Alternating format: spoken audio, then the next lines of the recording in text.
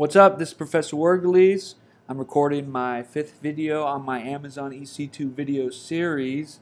In my last video, we created a Hello World page and connect to it via the browser. In this video, we will set up FileZilla to connect to our instance via SFTP. You'll want to make sure you watch my prerequisite videos for creating and configuring an instance before you go through this video. On Chrome, you can do a search for FileZilla. Okay, and you'll see here the FileZillaproject.org. Go here. There's two options. If you need to download FileZilla, you'll want to make sure you download the client version. We want to put this on our client, which is our local machine, and we'll connect to our server from our client. So make sure you download this client version. Okay, you can select here, you'll go ahead and start downloading. After you have it downloaded, you can open it up, and this is what it looks like. On the left here, you'll see the contents on your local machine, and on the right, you'll see the contents on the server. But see, we have not connected to any server yet. So if we need to connect to our server, you want to have your EC2 Management Console open. Select the server and click the Connect button, and we'll need our public DNS. So I'll select my public DNS and copy it. From FileZilla, I need to go to my Site Manager. Click File, and then Site Manager. Here we're going to want to create a new site. So we'll create a new site. We'll call it CS2830. And under the General tab, paste our public DNS. Sometimes when you paste the DNS, the screen looks white, so you might click the left arrow key, and then you'll be able to see the contents that you've pasted. Okay, so make sure you paste your public DNS. We're going to be on port 22. For the protocol, we're going to use SFTP. For the login type, you're going to want to click Key File. The username will be EC2-user, and then we're going to search for our PIM file. If you're on Windows, you're going to search for your PPK. So I'll select my PIM file. And after I set it all up like this, we're going to go ahead and try to connect. Here it's going to say we're connecting for the first time. It's unknown. We're not sure about this fingerprint. Are you sure you want to connect? We'll click OK. And once you see this, you've logged on to your server. By default, it goes to your current user's directory. But that's not where our public HTML directory is. So you'll click the backslash here, scroll down, go to var, scroll down, go to www, and then HTML.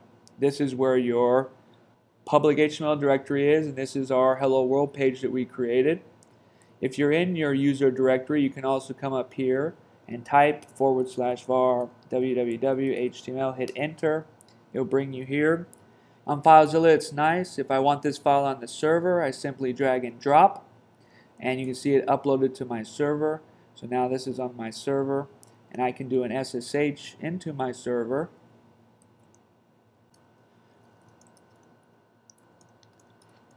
Okay, you'll see that file's right here. So it is in fact on my server.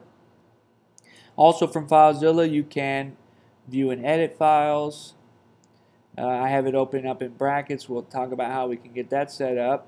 We can also rename them, delete them, change the permissions. We can put files from our server back onto our local machine. So if I want this Hello World page on my local machine, I just drag and drop. You can also do a double click and a file will transfer over, or I can do a double click on this side. It'll transfer over. We can create directories. So maybe we want to create a new directory like Challenge 8. We can do that, and we can create files, view and edit them. So FileZilla is very powerful.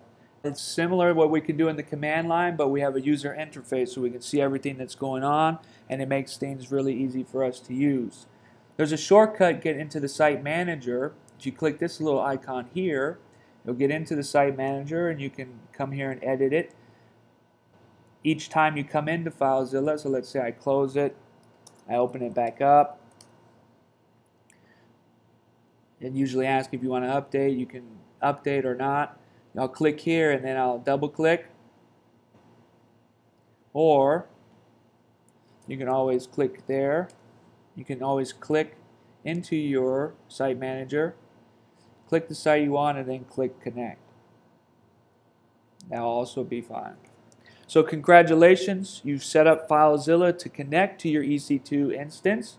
If you're not able to transfer the files into this public HTML directory, you want to make sure you go back and open up the permissions. So if, up here on the top, if you're transferring files over and it keeps saying permission denied, then usually you haven't opened up the permissions for that public HTML directory. So once you open that up, you can transfer files over, write to files, save files, create directories, and do everything we just went through.